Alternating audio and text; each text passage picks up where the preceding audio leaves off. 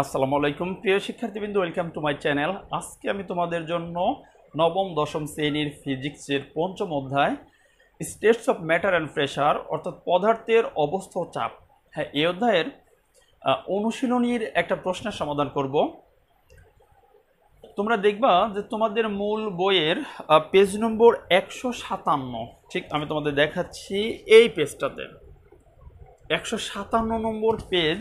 এখানে দেখবা 5 নম্বর যে প্রশ্নটা আছে সেটা কেমন আছে দেখো, তোমাদের আমি দেখিয়েছি, সেটা বোর্ডে লেখা আছে যে উপর থেকে ঝোলানো 0.5 মিটার লম্বা এবং 0.01 মিটার স্কোয়ার প্রচ্ছচ্ছেদের একটা ধাতব দণ্ডের নিচে একটি 10 কেজি ভর ঝোলানোর পর তার দৈর্ঘ্য হয়ে গেছে এটা।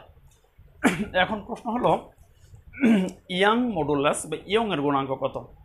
তোমরা দেখবা যে অলরেডি আমি কিন্তু যে লাস্ট ভিডিওটা তোমাদের জন্য দিয়েছিলাম এটা ছিল ইয়ং মডুলাস থেকে। ঠিক ইয়ং মডুলাসের আমি আরও একটি ক্লাস নিচ্ছি, তোমরা আশা করি আমার সঙ্গেই থাকবে। তোমাদের মূল বইটাতে দেখবা যে ইয়ং মডুলাসের যে থিওরিটা অ্যাপ্লাই করা আছে সেটা তোমাদের জন্য অনেকটা কষ্টকর হয়।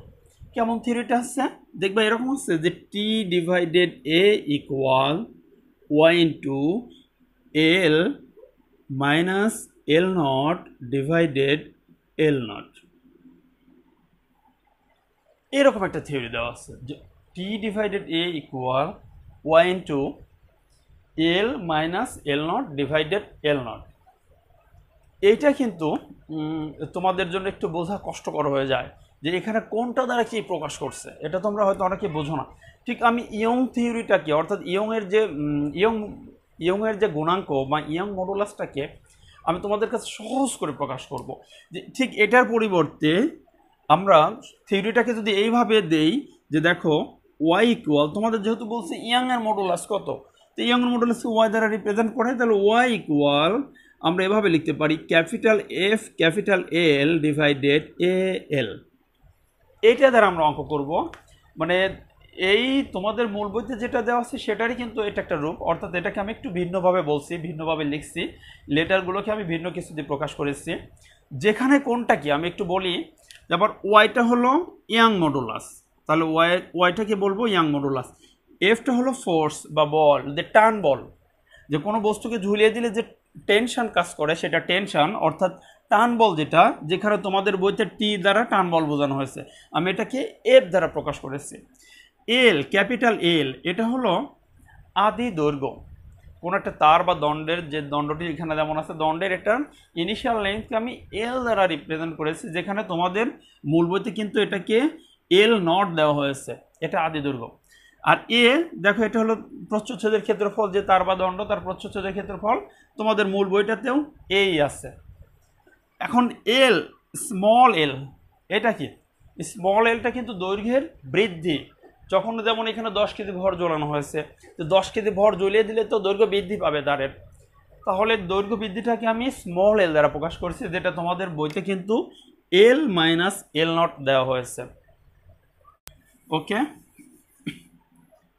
তাহলে আমরা কি দেওয়া আছে সেগুলো এক পাশে লিখবো এবং থিওরিটা এক পাশে অ্যাপ্লাই করবো। তো এখানে দেখো 0.5 মিটার লম্বা, লম্বা অর্থাৎ এটা হলো লেংথ বা দৈর্ঘ্য বোঝানো হয়েছে 0.5 মিটার, তাহলে এখানে আদি দৈর্ঘ্য অর্থাৎ ধাতব দণ্ডের আদি দৈর্ঘ্য ক্যাপিটাল এল ইকুয়াল 0.5 মিটার। এরপরে দেওয়া আছে কি প্রচ্ছচ্ছেদ বিশিষ্ট, অর্থাৎ প্রচ্ছচ্ছেদের ক্ষেত্রফলটা কত 0.01 মিটার স্কোয়ার, তাহলে ক্ষেত্রফল প্রচ্ছচ্ছেদের ক্ষেত্রফল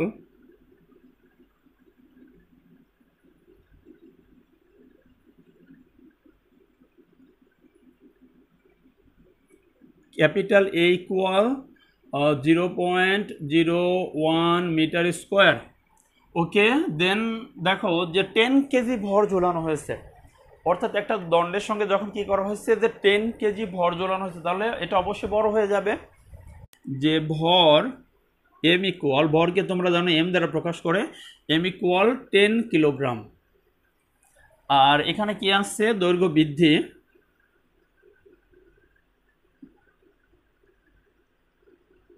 স্মল এল ইকুয়াল করতে হবে দৈর্ঘ্য বৃদ্ধি ঠিক এটার থেকে এটাকে বিয়োগ দিব 0.501 মাইনাস 0.5 মিটার, অর্থাৎ আমরা শেষ দৈর্ঘ্য থেকে আদি দৈর্ঘ্য বিয়োগ দিলেই দৈর্ঘ্য বৃদ্ধিটাকে পেয়ে যাব। তো কোনো কোনো প্রশ্নে কিন্তু ডিরেক্টলি দৈর্ঘ্য বৃদ্ধির মান দেওয়া থাকে, সেখানে কিন্তু আমরা এল সমান সেটাই ব্যবহার করব। আর যদি দেখি যে দৈর্ঘ্য, দেখো এখানে লেখা আছে দৈর্ঘ্য হয়েছে, এখানে কিন্তু লেখা নাই যে দৈর্ঘ্য বৃদ্ধি হয়েছে, লেখা আছে কি দৈর্ঘ্য হয়েছে, অর্থাৎ এটা পরিবর্তিত দৈর্ঘ্য বা এটাকে বলা হয় শেষ দৈর্ঘ্য, আর এটা হলো আদি দৈর্ঘ্য। তাহলে শেষ দৈর্ঘ্য থেকে আমরা আদি দৈর্ঘ্যটাকে বিয়োগ দিচ্ছি, এখানে তাহলে পাবো কি 0.00001 মিটার। ওকে, তাহলে বলছে এই ধাতব দণ্ডটি ইয়াং মডুলাস কত, তাহলে ইয়াং এর গুণাঙ্ক, সুতরাং ইয়াং এর গুণাঙ্ক y ইকুয়াল হট। ওকে, এবার আমরা থিওরি অ্যাপ্লাই করব। আমরা জানি কি জানি y equal F L divided এ এল। এখন কিন্তু তোমরা অনেকটাই কেউ কেউ আছো যে একটু চিন্তা করতেছো যে এখানে এম দেওয়া আছে আর এখানে তো এম কোথাও নেই, তাহলে আমরা এটা কিভাবে কাজ করব। তো এটা কিন্তু এইভাবে দেখো, এই থিওরিটাকে কিন্তু আমরা আরও ভিন্ন ভিন্নভাবে আমরা এটাকে লিখতে পারি, অর্থাৎ এভাবেও লিখতে পারি যে y equal F L divided এল, বা এখানে কি লিখতে পারবো যে, বা আমরা y ইকুয়াল এফ, এফটা হলো কি বল।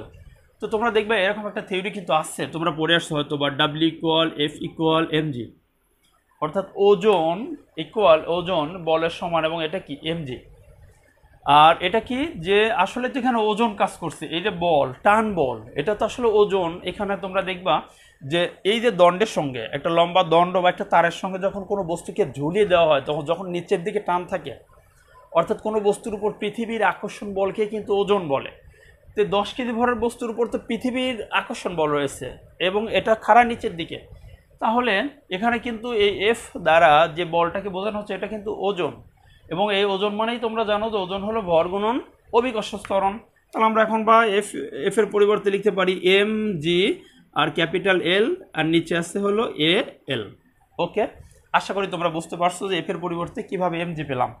এখন আমরা মানগুলো বসিয়ে দেব।